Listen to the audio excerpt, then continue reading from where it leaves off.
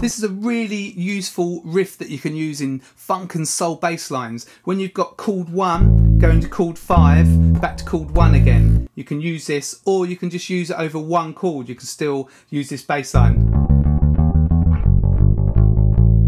So you step up from chord 1 to chord 5 and use 3 frets below each note.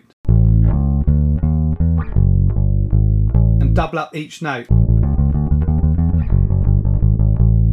I've made a much longer lesson on this where I'll show you how Jaco Pastorius developed this idea and used it in a couple of his bass lines. So you can get that by clicking the link below in the description, and you can also get the free PDF in the description.